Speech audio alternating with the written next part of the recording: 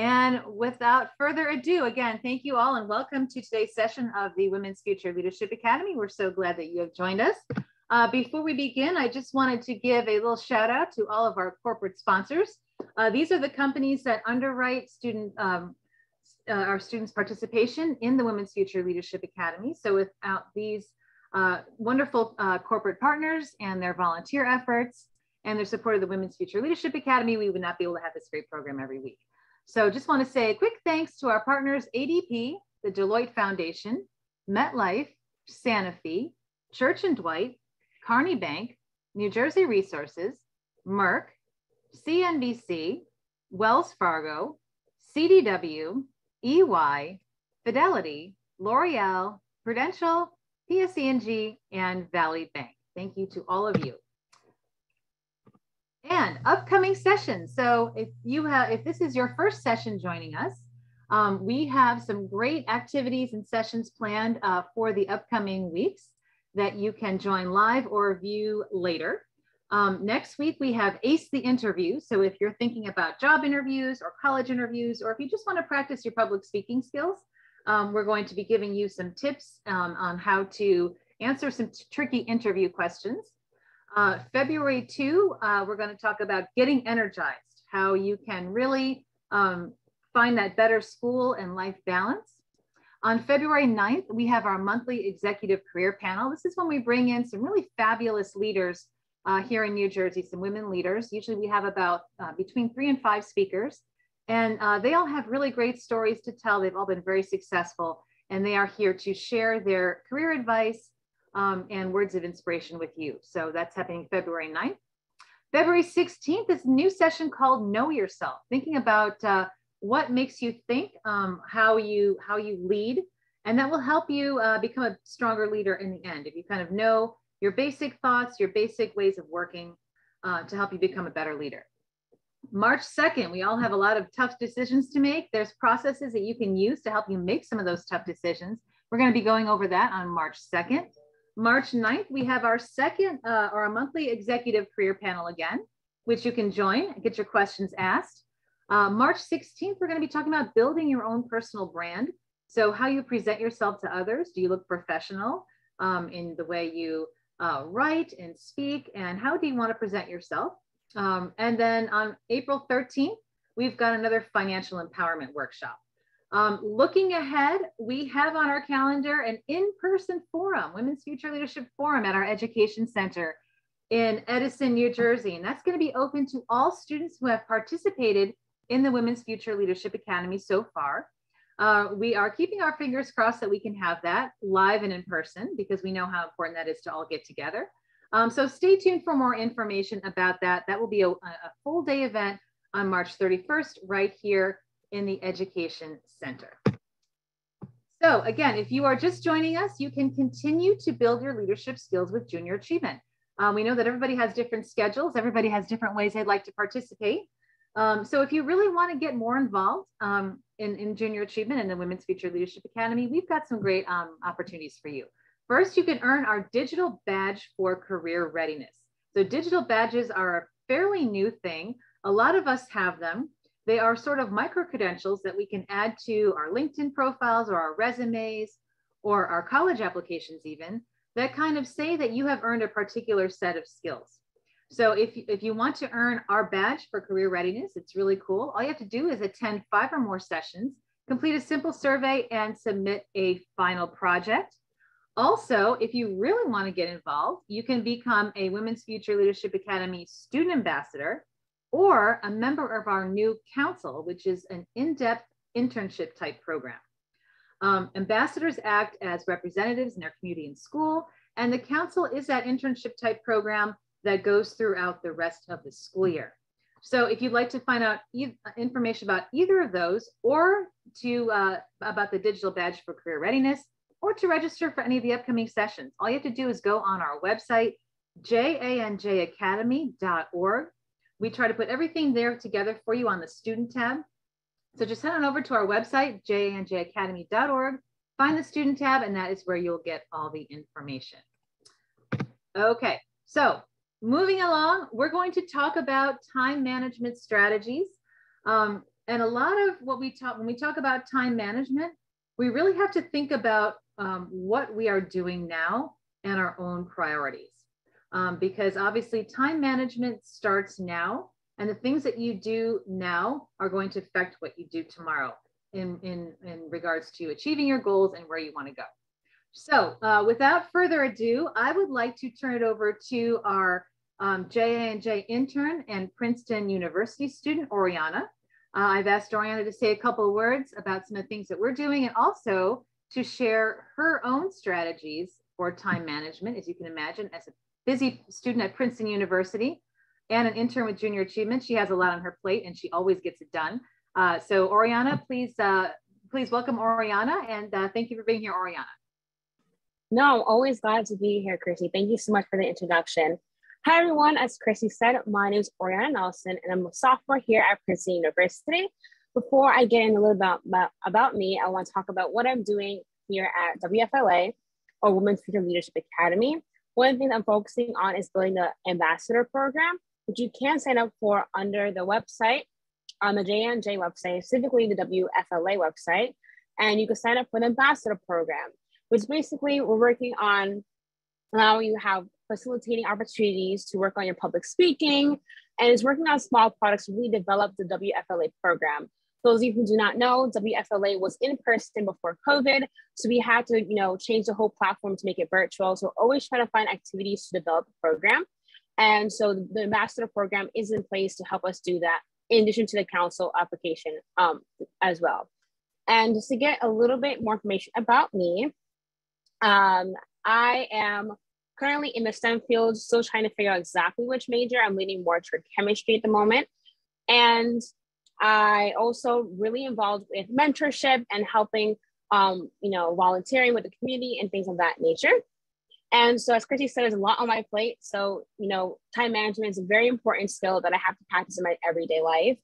And one thing I think that's really important is to plan ahead. And when I say plan ahead, not just like, pen out in your head, physically write down or type what activities you have to get done. And even if you have to put it in a calendar, do that to help you keep track, because it's very easy to get overwhelmed with all the things you have to do. So it's constantly running through your head that you have to do this activity, or you have to go make that errand. It can get very overwhelming, especially during times of COVID. It's important to try to reduce the stress as much as possible. So just writing it down, if you like doing it outside of being outside, makes you peaceful, or listening to your favorite song, and just jotting down things you have to get done is very helpful.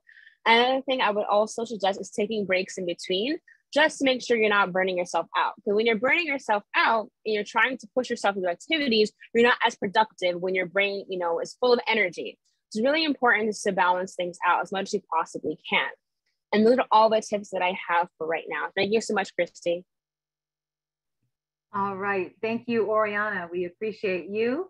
And I also see that our other wonderful intern, Sanjana, is on the line as well. Sanjana, I'm not going to put you on the spot, but perhaps before we go into the breakouts, if you have anything additional that you'd like to share about time management as a busy student at Drexel University, we would love to hear that as well. So let's talk a little bit now about priorities. So again, when you think about your time, it's very important to consider that you're using your time to your best advantage. We all feel like we have not enough time in the day. And please feel free to use the chat room if you agree with this. If you agree that there's just never enough time in the day, you have too many things on your plate, it's impossible to get it all done, and you go to bed and you still have things on your to-do list. I think a lot of us kind of feel that way. So it's really important to, and especially those of us that are busy. I think that just by nature of the students who are joining us, you're already leaders and you're already probably taking on a lot. So yeah, everybody's saying, and then our volunteers as well. And I know you're all movers and shakers, and it's impossible. And guess what? For us as women, very often in the future, we have additional tasks that we take on in our homes as well. So it's very hard to get things done, especially looking ahead. If you have a family, many of those tasks just get taken on by us. So it's really important to think about your priorities and that you are using your time wisely, aligned with your own personal priorities. So let's talk about that a little bit and what I mean by that. So when we talk about time management, we often think about that big to-do list and we get overwhelmed because we never have enough time for everything. It's easy to fall behind. It's easy to procrastinate. And when we procrastinate, it makes everything worse because we feel even more stressed. And I know a lot of us have experienced that as well. So when you think about your to-do list, if you align your to-do list with your priorities, that can really help you de-stress and then find more time for the things that matter most to you. So let's talk about what this looks like. And this is how we can determine what exactly our priorities are. So many times if you're in the workplace, if you're working, you'll have what's called a year-end performance review. And our volunteers who are joining, if you're familiar with this, if you have a year-end performance review, please feel free to go ahead and post that in the chat room if you'd like. We have year-end performance reviews at Junior Achievement, and we figure out what our goals are sometimes at the beginning of the year. And at the end of the year, we look at that to see if we've reached our goals. So performance review is a formal assessment where your manager evaluates your work performance, identifies strengths and weaknesses, offers feedback, and sets goals for future performances. Now, here's the thing. We often look back on our performance, like how did we do last year? But we rarely take the time to look ahead to our biggest goals. So one way to do that is by writing your own year-end performance review now before the year is over. So for our high school students who have joined, we have a report card at the end of the year. You'll have a report card at the end of the year or at midterms. Same thing, you have if you're a college student, you'll get your grades at the end of the year, at the end of the semester. That's sort of like a performance review. Sometimes your professors or your teachers will include additional things in there aside from just your grades. So think about a performance review as being sort of like your report card. So now we're going to do kind of a group activity all together. So students and volunteers, if you have something to write on, or if you want to put something down in your phone, if you're not using your phone to view this, or even if you just want to think about some things and just commit them to your short-term memory for a moment, we're going to do this kind of group activity together where we think about our performance review, but in the future, what does that look like? Okay, so let's pretend that it's the end of the year and you're giving yourself a performance review. It's been an absolutely amazing year for you. You reached all your goals. You were just fantastic. So what 3 to 5 things did you do that made it so amazing? So everybody take a moment and think about that. If you're looking ahead to your performance review and you did great, what were some of those things that you did?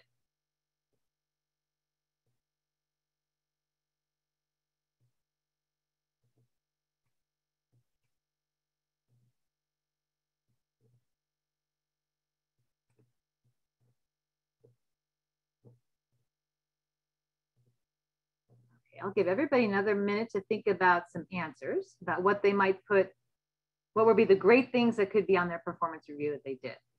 They're looking to the future. And if you have some ideas, if you have some thoughts, please feel free to share them in the chat. If there's something in there that you feel like you did, like you want to do really well, that's going to be on that performance review, go ahead and post that in the chat room. Maybe you got an A in physics. Or maybe you reached a school record on your sports team. Or maybe you tried out for your school play and you got a part in it. Or maybe you got a part-time job and it's helping you earn some money for college. Anything that you want to put on there, and volunteers as well. If you've got something that you are doing with work that you want to put in there, you can go ahead and do that. And if you want to share any of your ideas, go ahead and post them right there in the chat room. Next question. So we're going to use that vision for your performance review and identify a few goals that you can set for yourself and think about how can you make them concrete and measurable.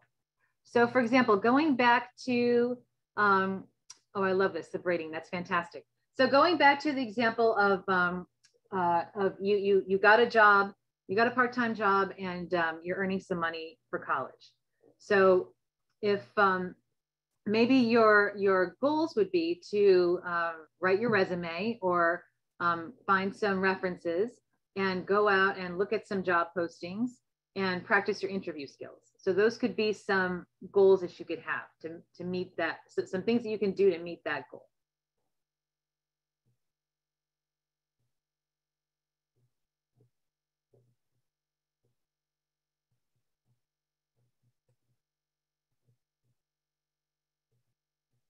And then the last question kind of feeds into the previous one. What are some of the steps you can take right away to help you reach your goals? These are the things that you want to be sure to fit into your schedule. This is the key here. So when we're talking about time management, now priorities, these are the things that we're talking about.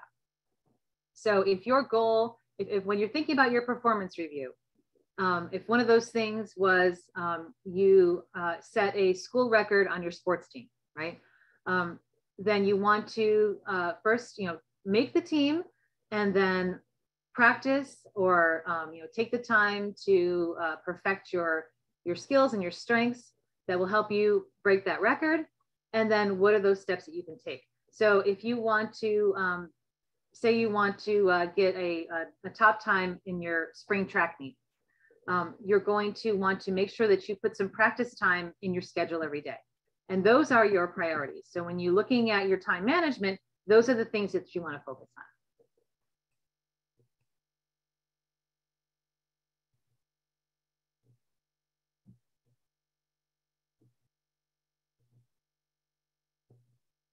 Okay, so I'll give everybody another minute to write their answers. And again, we're going to share all of this when we go to our breakout sessions.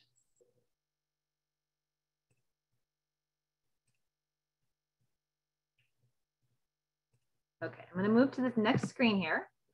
And now we're going to talk about what matters to you. So we just identified some of our priorities, what some of our priorities might be in relation to goals that we've set for ourselves for the year.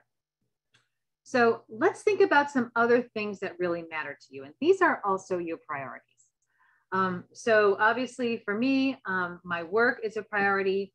This program, the Women's Future Leadership Academy, is a priority. And then, I have children, so my children are my priority. So those are the things that really matter. It could be something that is really important to you, maybe something that you have to do, something that you do really well and that you like to do. Those are all also your priorities. So take a couple of minutes and jot down what some of those things might be, or you can post them in the chat room. What are the things that really matter to you? Maybe your friendships, maybe you're involved in an after-school club that you really like to do. All of those things will be additional priorities for you.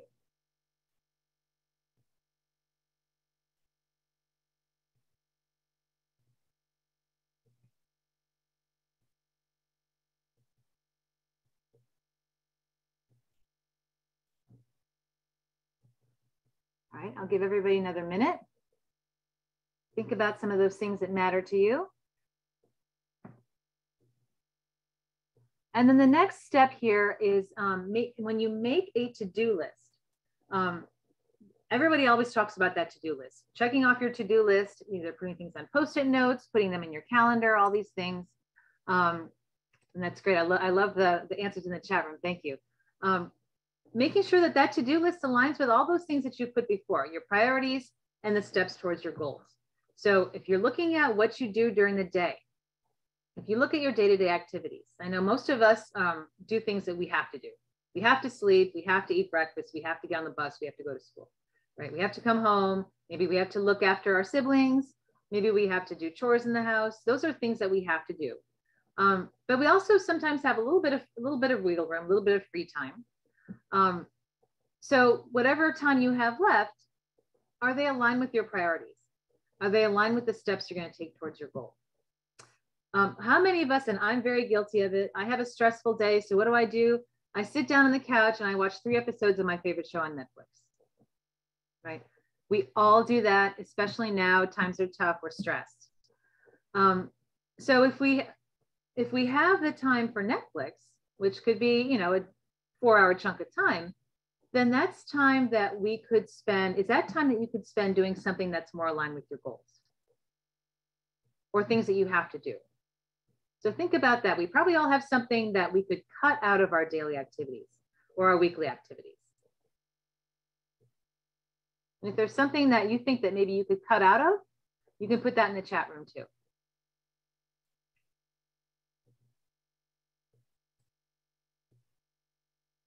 All right, yeah, there's distractions all over.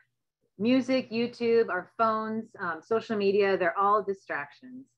And it's difficult, you know, it's very difficult. We all fall into that. And really kind of the first step is really understanding that this is a time waster. And even though we enjoy it, and even though it's good to de-stress, is it taking up too much of our time that it's going to make our stress worse? And it's going to make us procrastinate more.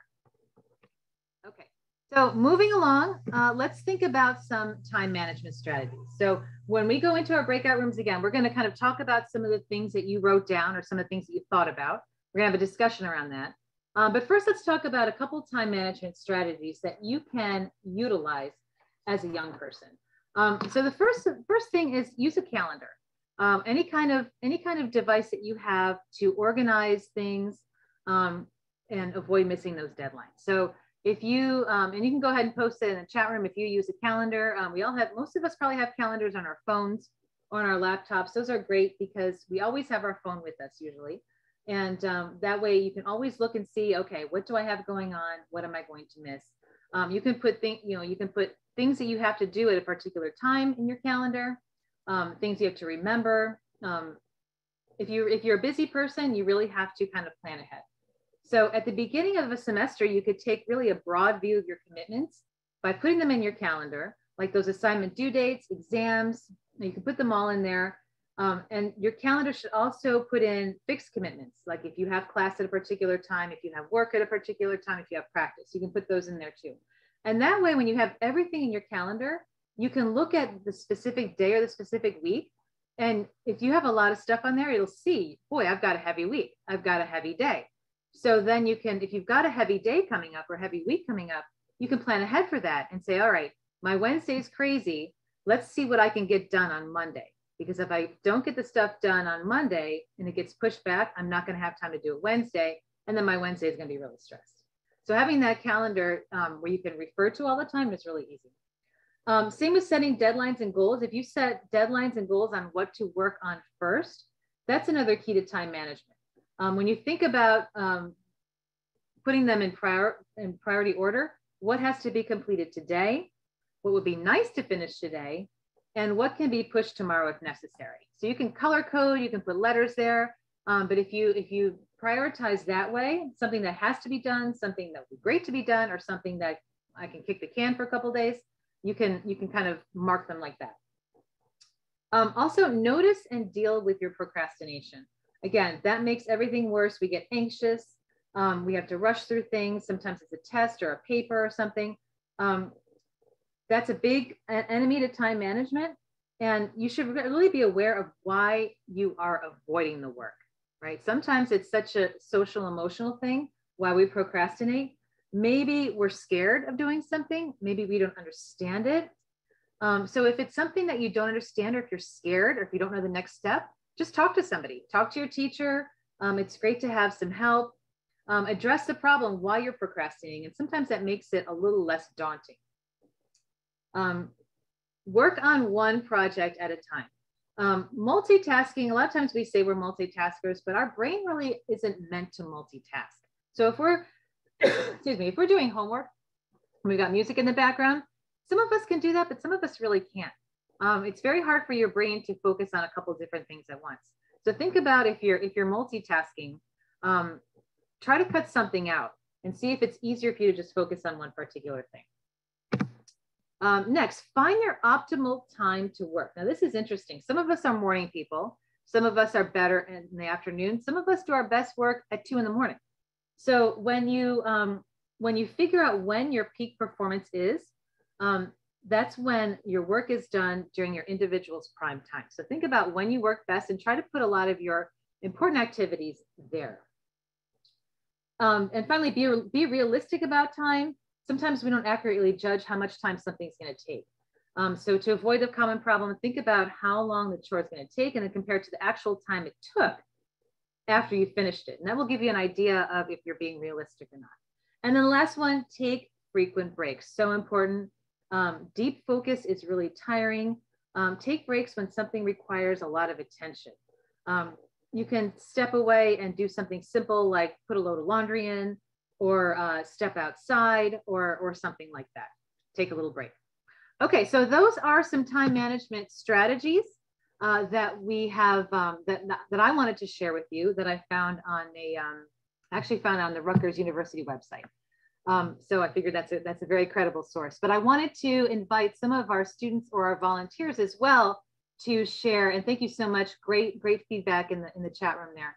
I wanted to see if Sanjana, if you have still joined. I'm not sure if you're still on the line or not. If you wanted to share any thoughts that you have about time management as a student. Yeah, absolutely. Excellent. Hi, everyone. Welcome, Sanjana. It's great to be here. So yeah, I just want to completely echo what Oriana said earlier, and some of what we touched on. I definitely think calendars have been a big help for me, and especially with what Christy was saying with, having like a very high level overview of everything that you need to accomplish in a semester or, a certain time period, that really helps with planning.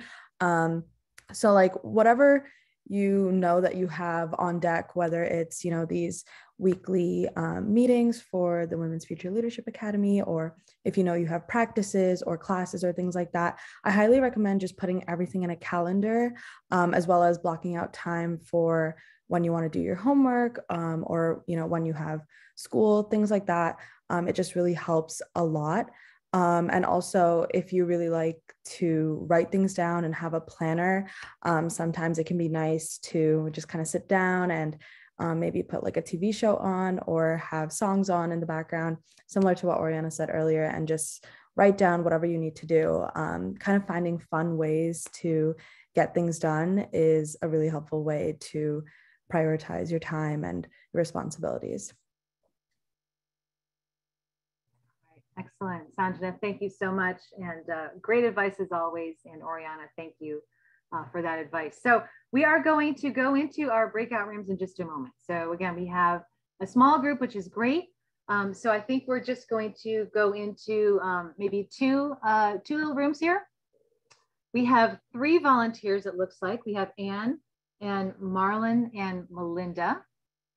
I think I have your names right? So, welcome volunteers. How about, can we have our volunteers, would you mind, since we're all together, just quickly introducing yourselves, Melinda and Marlon and Anne. So, sure, I'm happy to start. Yeah. Great, thank you. No problem. My name is Melinda Cora. It's super exciting to be with all of you today. I work for PGIM Quantitative Solutions.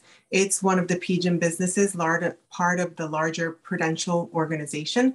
I've been the head of project management for PGIM Quant for 13 years now. So I have a lot of experience with time management. It's literally how I run my days, and it's just exciting to share with all of you. Excellent. Thank you, Melinda, and welcome. Thanks. So hi, everyone. My name is Marilyn Mejia, and like Melinda, I also work for PGIM Quantitative Solutions. I currently work in cybersecurity. I do information security, and I've been working with the company for almost 3 years now. I did start as an intern while I was still in college. For my last year of college, I was still working part-time and going to school. And then I was granted the opportunity to become full-time about a couple months ago, like 6 months ago, I would say. It's great to be here, and I'm so excited to get to know everyone. All right, thank you, Marilyn. We're glad you're here. Hi, everybody. This is Anne George, and I'm from Deloitte. I've been working with Deloitte for about a year now, and I've taken part in one of the junior achievement programs before, and it was a great opportunity to connect with all of you, and I'm excited to be back here again. Hi. All right, wonderful. Thank you, Anne. Welcome. Welcome back. All right, so we've got some great volunteers and some great students, and now we're going to have some great conversations. And again, this is very very low key, very informal. We're just going to have a little fun here. for the next 15 minutes or so. But these are the questions. These are kind of your talking points that I'd like for all of you guys to kind of work on here in your breakouts. So mentors, you can start. Everything's on the screen here. You can start by just saying hello, introducing yourself, have the students take turns introducing themselves. So if you want to talk a little bit more, mentors, about your job, you can, or students, if you have questions for the mentors about their job, you can certainly ask. And then students, please share one or more of your priorities with your group. So some of those priorities we talked about before. Share one or more of those priorities, what those things that are important to you or that align with your goals. And then mentors, you can go ahead and do the same. Share one or more of your priorities that you identified. And then mentors, go ahead and go into some more strategies of time management that you found helpful, or maybe that you use at work. Maybe your office has a strategy that they use or a process. And then students, maybe there's something that works for you. Maybe there's something that you do to help with time management. So does anybody have any questions? Does everybody kind of understand what we're going to be talking about here? Okay, volunteers, we're good. We're just break up into two little groups. Simply, oh yes, hello? Wait, can you hear me? It's sorry if it's like crazy loud where I am. I hear somebody on the phone. Can you hear me like that? I believe they're asking if we can hear them. It's very fuzzy. Oh yeah, it's a little fuzzy. We can hear you a little bit, but when we go into the breakouts, maybe we'll have better luck. So I'm going to go ahead and start these and simply follow the prompt on your screen, and then we'll bring everybody back in maybe 15 minutes or so. Okay.